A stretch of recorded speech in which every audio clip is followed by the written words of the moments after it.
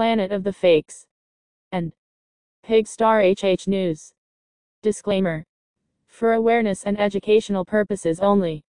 Young man killed, Jamil Williamson, 21, was shot to death in the 900 block of North Pulaski, West Humboldt Park neighborhood, West Side on August 28, 2020. Another male was wounded. Seen/heard anything tip at cpdtip.com. Our condolences. #Kenneka Street crime. This is long, but as concise as possible, and I had to get it off my chest. I am so concerned about the future of our country that I felt the need to write this post. I know this looks like I'm rambling, but honestly this is as concise as I can make it. I also know I am setting myself up for criticism, but I am being honest in my beliefs and hope you can respect that. I'm sorry if you should find any of this offensive, that is not my intent. I feel this election is too important not to voice my concerns. I want to summarize what I believe people are voting for. I have talked to so many who say they are voting because they don't like Trump's narcissistic personality, tweets, childish digs, and truthfully I don't like some of them either. You gotta have tough skin to have his job. He doesn't take crap from anybody, friend or foe alike. You always know what he's thinking. People also say they know nothing about either party's policies. If you are uninformed, I wish you wouldn't vote. It is a wasted vote, and could change the result of the election, when you have no idea what you are voting for. Here are my thoughts/facts. The civil unrest in this country right now is not because of Trump. The message of George Floyd's death has now been undermined by sheer anarchy and violence. The Democratic-led cities are burning to the ground and the president does not have the authority to declare martial law, where the military takes over to regain peace. Few countries do that, with the exception of some communist countries. It is up to the states' governments to use their own police to maintain order and to request military assistance, if needed. The liberal-run cities will not do this because they are on the side of the rioters unless the riots get too close to their own homes, like Mayor Lightfoot of Chicago, who backed the BLM until they were on her front lawn. Then she declared rioting to be unlawful on her block only. So much for the summer of love, as the protesters in Portland called it. Instead, these Democratic leaders are caving into the rioters and changing this country based on their demands, as well as defunding the police. Kamala Harris has already said the BLM riots are not going to stop, and they should not, yet she blames Trump as the one inciting violence. People have actually used quick-dry cement to seal federal building doors with police trapped inside and tried to burn the building down along with those behind the doors. She wants to abolish the NRA and take away our right to bear arms. Trump has been working with virtually no support from the left, which was made very clear from his first day on the job. No Democrats came to Trump's inauguration, and he hadn't even made a single presidential decision. He has been investigated by the Dems for 3.5 years. Why in the world should he have a chip on his shoulder? Trump said during his campaign what he was going to do as president, and he followed through. We now have 300 miles of wall on our southern border, which has kept out illegal aliens, drugs, cartels, and people who refuse to legally come into the U.S. under Trump. Best economy, lowest unemployment in 50 years for all people including blacks, minorities, and women, and highest stock market, most women in the workforce ever. Our vets have never had it better, and don't have to wait 6 months anymore for a doctor visit. He has also rebuilt the military. All the people collecting unemployment received an extra $600 per week thanks to Trump. He knows the COVID-19 is not your fault. That was his decision. The businesses being shut down are a result of Democratic policy. Biden is talking about locking down the country again. COVID-19 had been horrible for the whole world. This virus threw the world into uncharted waters. Anyone ever hear of a plan or solution from a Democrat other than Biden saying 2 weeks ago to wear a mask, or only criticism? Trump has been on TV for months, almost every day, giving updates and taking questions and following the medical profession's recommendations. Trump is against abortion and for the right of a child to be born. Biden/Harris are for abortion and possibly full-term abortion. Thousands more babies will continue to be killed if they are elected. Have you heard of George Floyd? Of course you have. He was killed by a white cop months ago. Have you heard of Darius Coleman, Jamil Williamson, Alexis Rivera, Janari Riggs, Sincere Gaston? Of course you haven't. They were black people shot and killed by black people in the past month in Chicago, along with about 100 others in August. By the way, Sincere Gaston was 1 year old. But does anyone hear about these homicides? No one. BLM is a farce.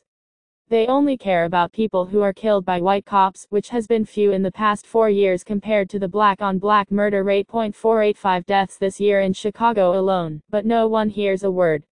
There were 54 shootings and 10 deaths this past weekend in Chicago. But the Biden/Harris ticket supports the BLM. By the way, the BLM mission statement says to disrupt the Western nuclear family, mom, dad, etc., and have others help raise their families. Isn't this one big reason this country is getting trashed, is because fathers are absent to teach their children what is right and what is wrong? But Biden supports it. BLM also states the police are no good on their website. Instead, in keeping with her usual silence on the matter, Harris ignored the destructive actions by BLM and used flowery language to praise the intensity of the movement characterized by violent protests, simultaneously telling the country to beware. She said it is not going to stop, and it should not stop. Say what you will, but I am smart enough to know a group with bad intentions when I see it. And the BLM is not just black. It looks to me as if almost half are white and have no interest in true democracy, but are also fueled by Antifa and others who only want to endorse anarchy and violence for basically no reason. Just plain old trouble-making punks. Trump has given China the toughest sanctions ever, and is decimating their economy, destroyed ISIS, pulled our troops out of Afghanistan, killed the 2 most dangerous leaders of ISIS, rebuilt our military, and walked out on talks with North Korea because they were not willing to negotiate fairly. Biden wants open borders as well as provide health insurance for illegal aliens, and defund the police. Oh, I'm sorry, he's now saying he'll reallocate funding. It still cuts the police budget. Says he'll make college free to all students. We will be bankrupt in 2 years. It's popular to feel that Biden is a nice guy. He lied on TV about his class ranking, years of military service, and number of college degrees. He later apologized, saying he was confused. He also, as you know, had his son, Hunter, making up to $50,000 per month by using his political power to get him on the board of Burisma energy firm in the Ukraine, a company and industry which he admitted he knew nothing about.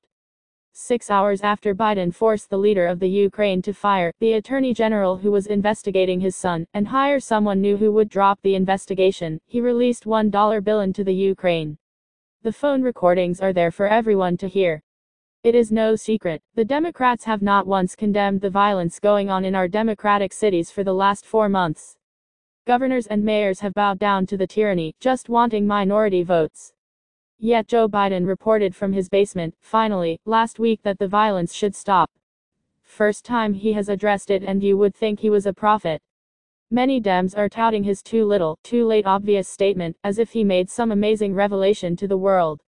That happened after realizing that the polls indicated that the rioting and civil unrest had to be addressed. Add to all this corruption the disgraceful mainstream media. I watched NBC News last week at 11:00 p.m. The Republican National Convention was just to begin, and the Democratic Convention had just finished. The anchor woman began the news with the statement, and now it's their turn. Their turn, as in, the opposition? As in the Republican enemy? Why would she call it their turn? It makes it obvious where all our network news and fake media stand on their reporting. If you are strictly getting your news feed from the mainstream media, you are being duped, and mail-in voting is one of the biggest farces I've ever heard of. People are waiting on lines all over the country for different venues, yet they can't wait online for the most important election possibly ever. If that's a problem, spread the election out over 3 or 5 days in order to keep social distancing. But the Democrats want the post office, who endorses Biden, to handle all our ballots. This method of mail-in voting was tested a few months ago during the primaries, with horrific results. Just look at what happened in Patterson and other places where they are still fighting over the results. And the Democrats want to use this on a presidential election, with everything at stake. Anyone wonder why? Lastly, I don't like to see anyone's cognitive abilities decline, and I am not making fun of Biden. We will probably all end up that way, but please, the few times we've seen him speaking off the cuff or having impromptu conversation, he seems to have a hard time finishing a sentence coherently. No one should be running for president with that mindset. Do you want Pelosi and Schumer running the government, along with Harris, Adam Schiff and Bernie Sanders making decisions? Why do you think Pelosi is now fighting to eliminate debates between Trump and Biden? Want to guess? Come on, man. We are not voting based on someone's personality. We are